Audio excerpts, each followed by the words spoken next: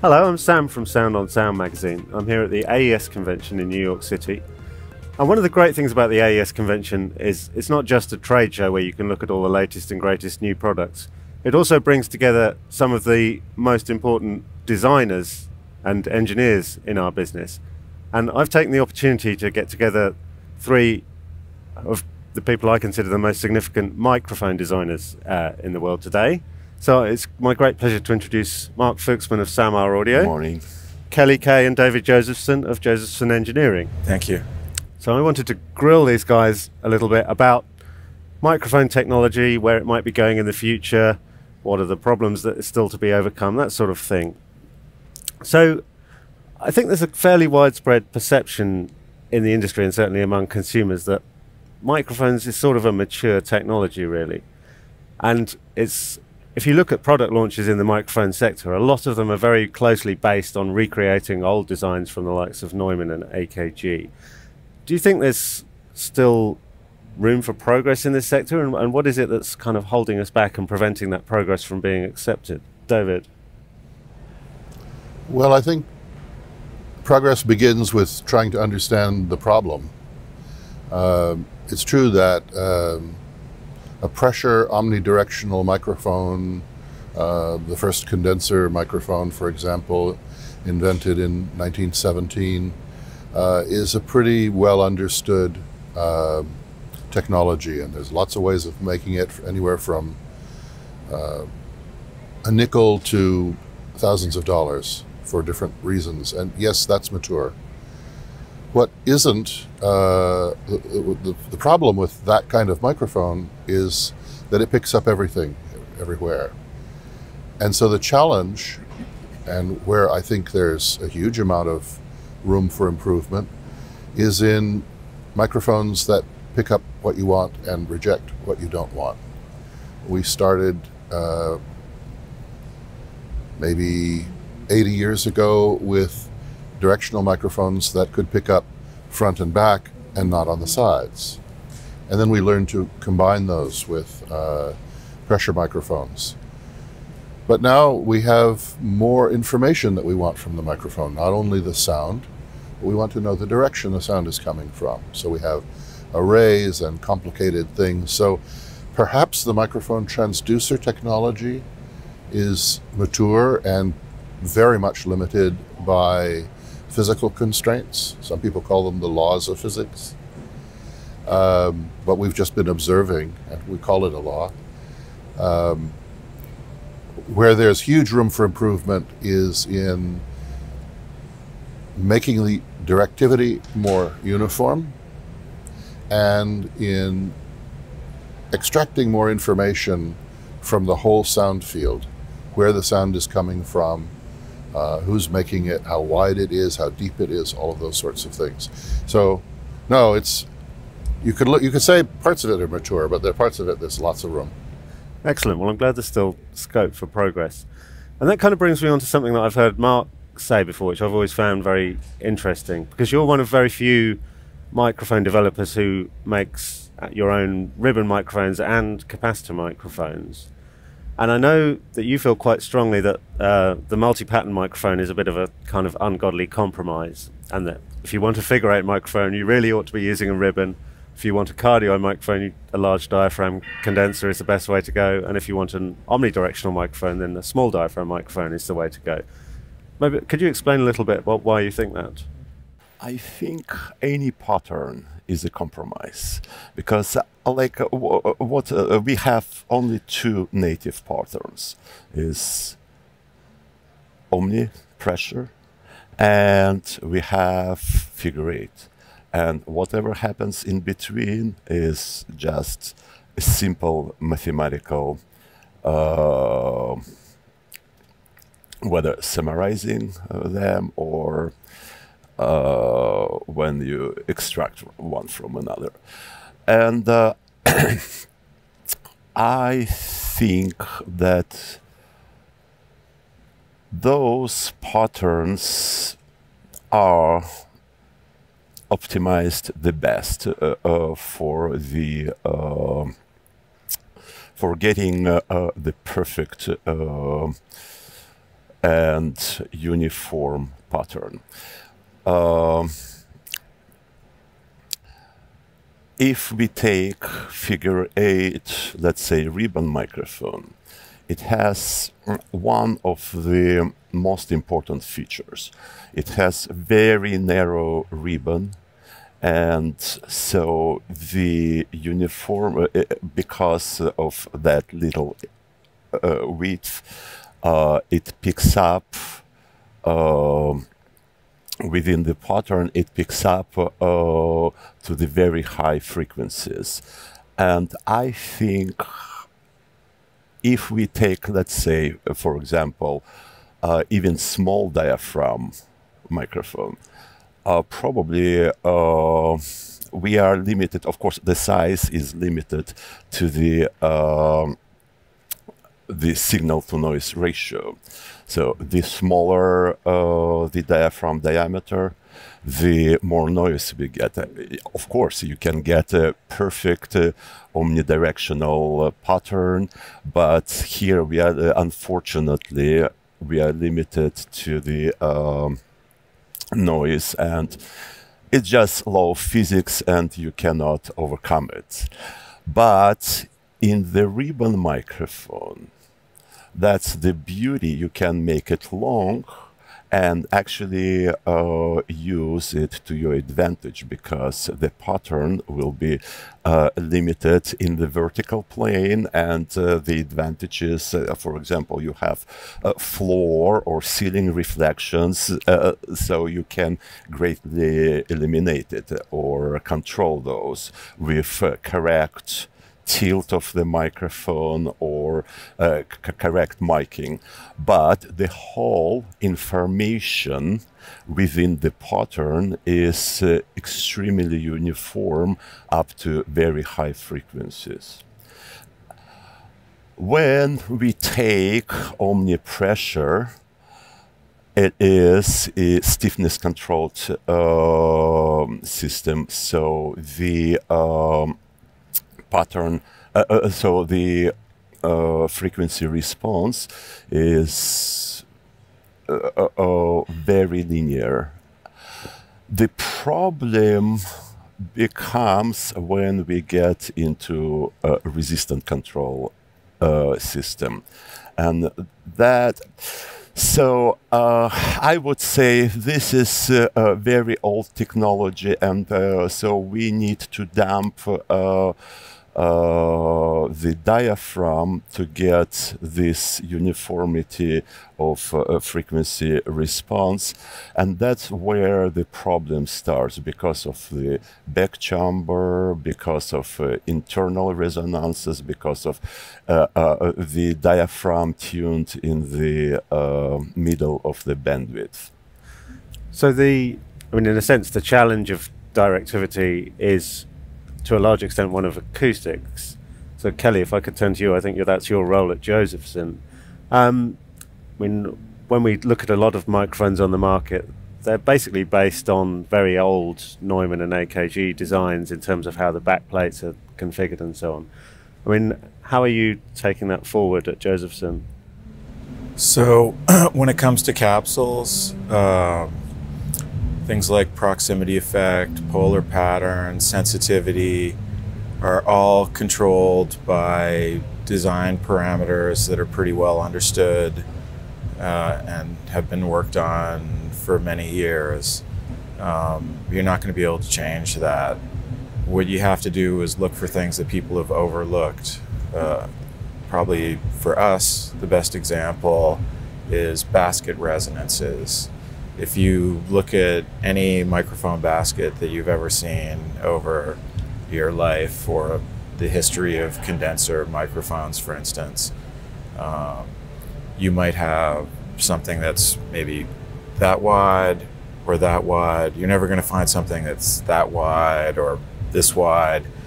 And that corresponds to standing waves that sit in the sibilance region. So you don't really want ringing or an acoustic ring to be superimposed over that. So we identified that a lot of baskets had that sort of issue.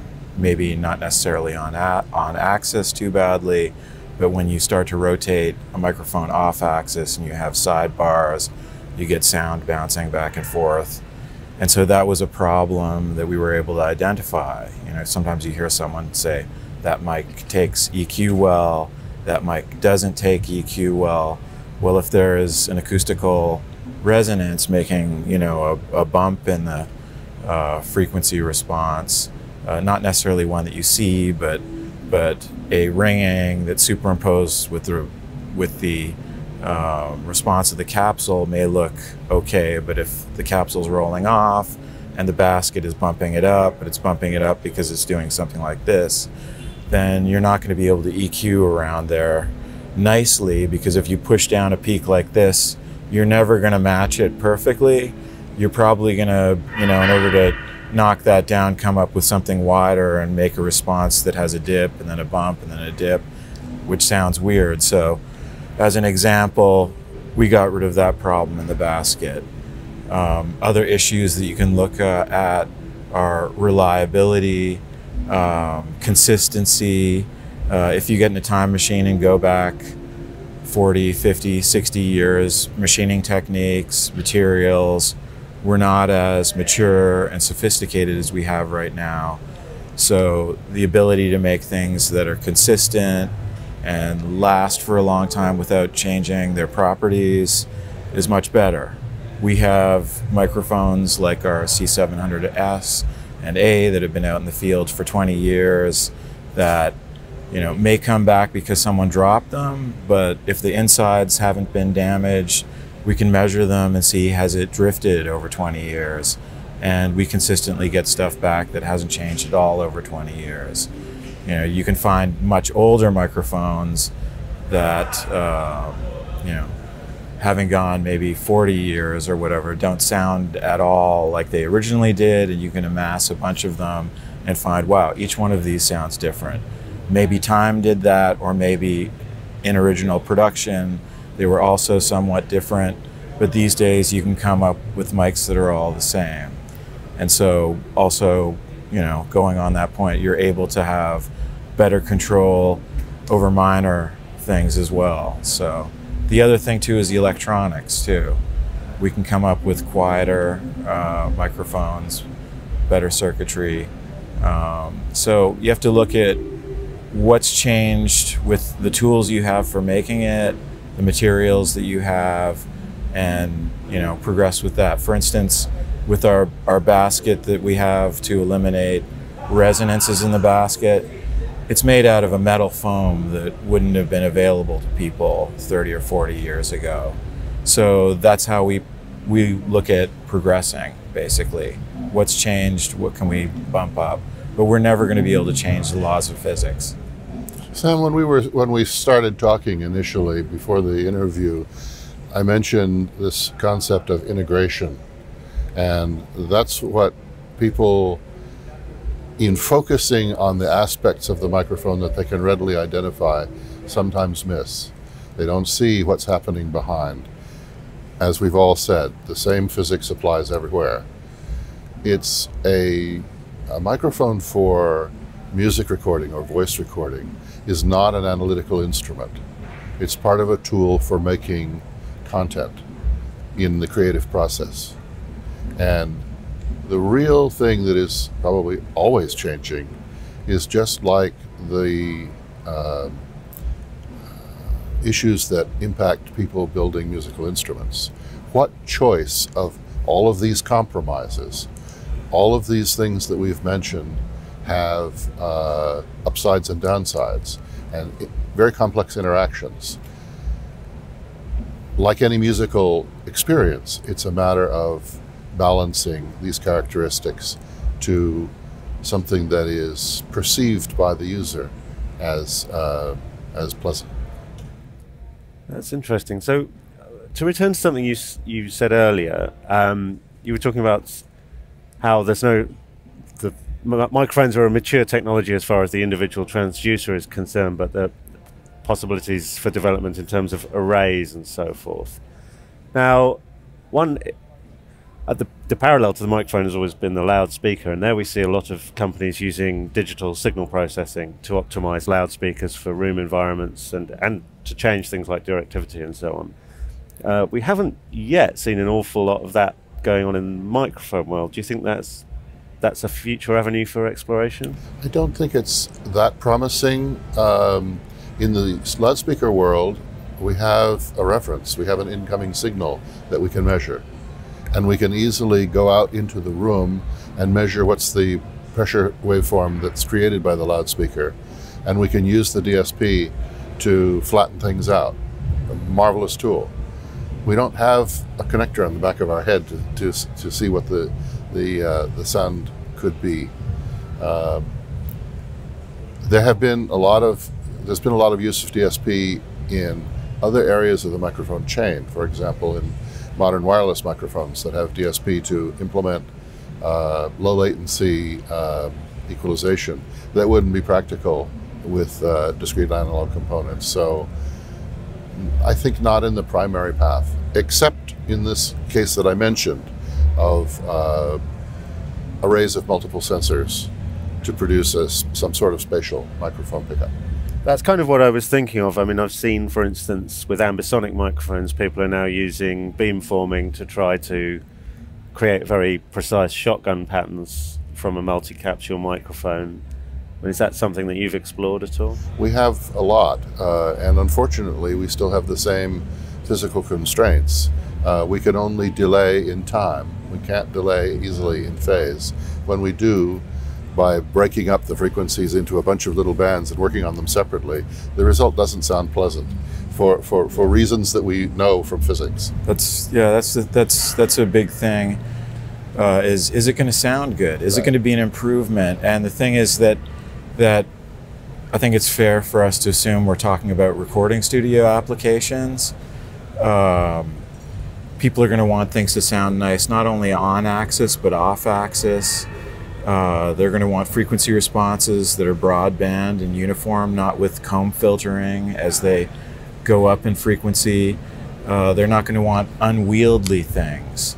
If we're to jump into another arena like audiovisual, and we're able to install microphones in a ceiling, there's people doing amazing things with arrays because they can make them huge.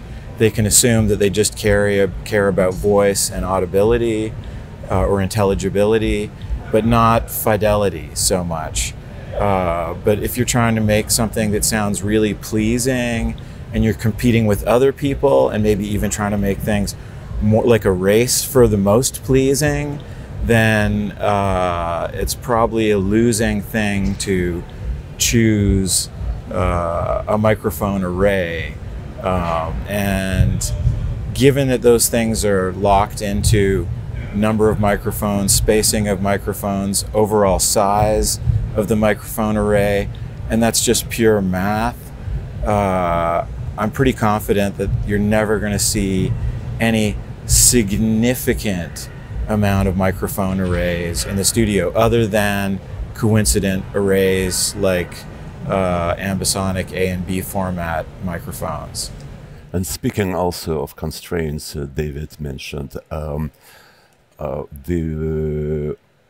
as I see, probably besides, of course, all the phase problems, those arrays mostly made with MEMS, those very small capsules, and we have a signal-to-noise ratio, huge problems, because there is no, as I said before, here we cannot go against the physics law.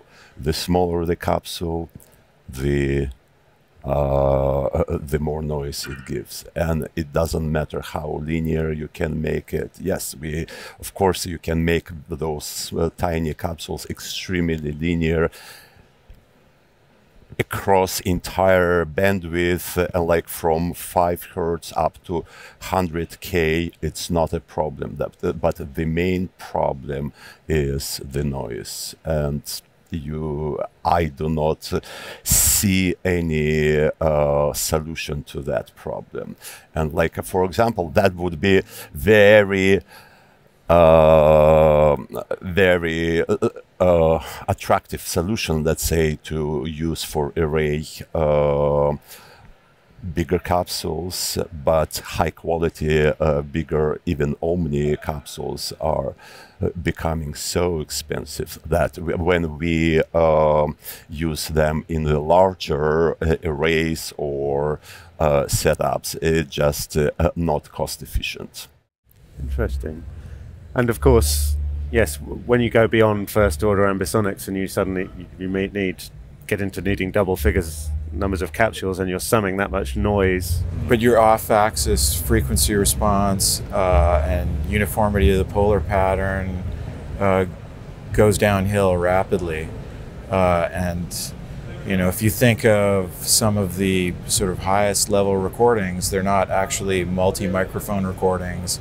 They're symphonic things with 2 microphones, and the importance of your off-axis pickup is incredibly high, and if you start to go to a higher order polar pattern, second and third order polar patterns, your off-axis pickup is going to be inconsistent, have phase issues, and when you combine, you know, a left and right with microphones like that, stereo imaging just gets completely confused and washed out.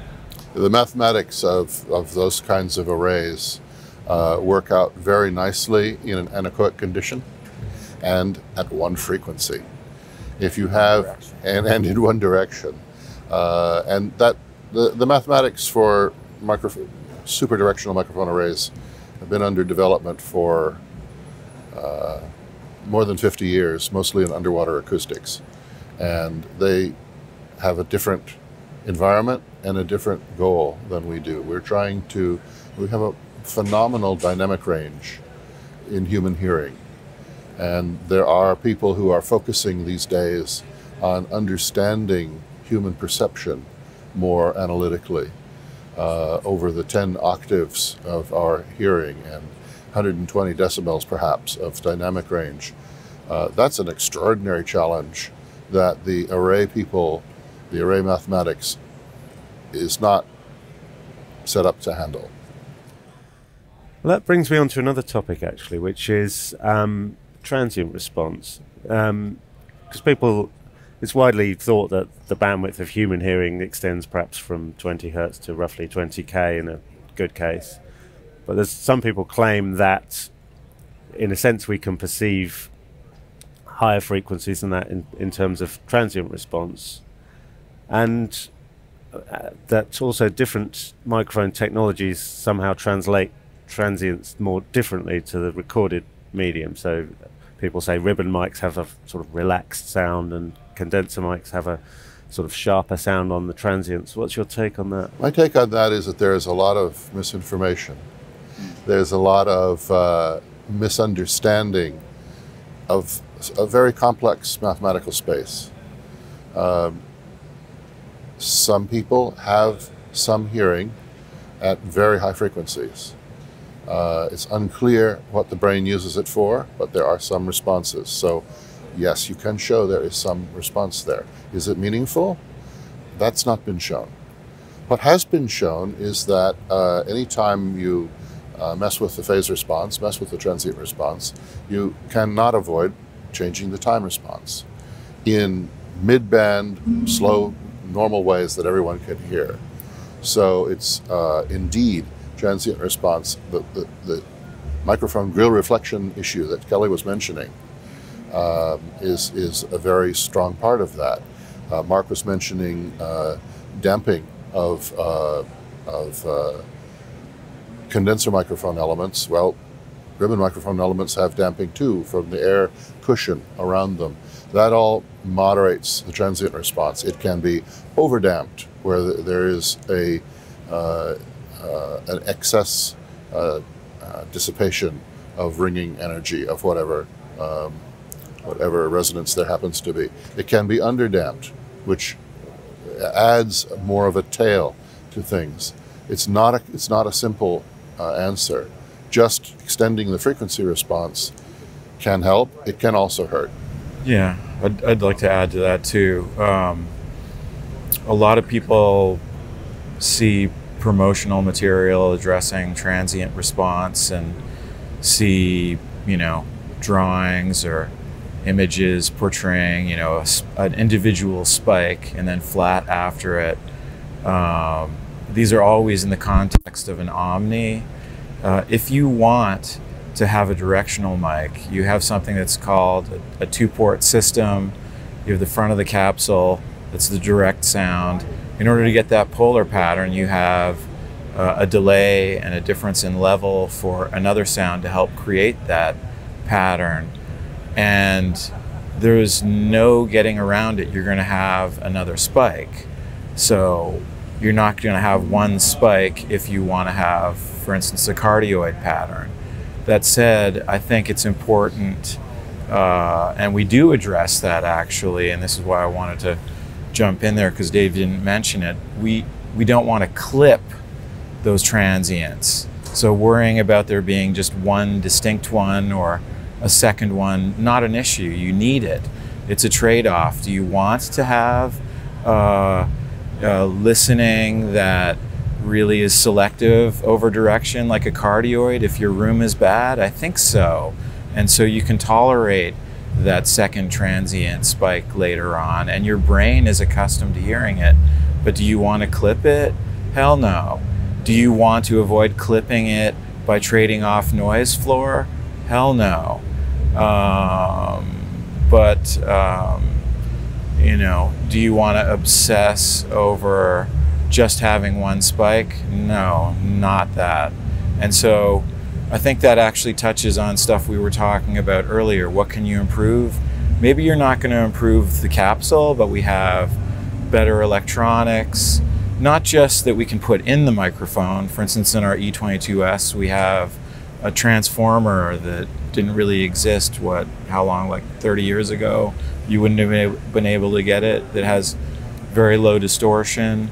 But we have recording equipment now where you can actually be concerned about 24 bits and many dBs of dynamic range, whereas if you get in a time machine and all you have is a reel-to-reel tape deck that starts to roll off hard above 15K, this isn't going to be an issue for you. Or if you're in the dark ages of low bit rate MP3, that wouldn't be an issue for you either. But going forward, it's getting common for people to have incredibly clocked D to A's in your cell phone.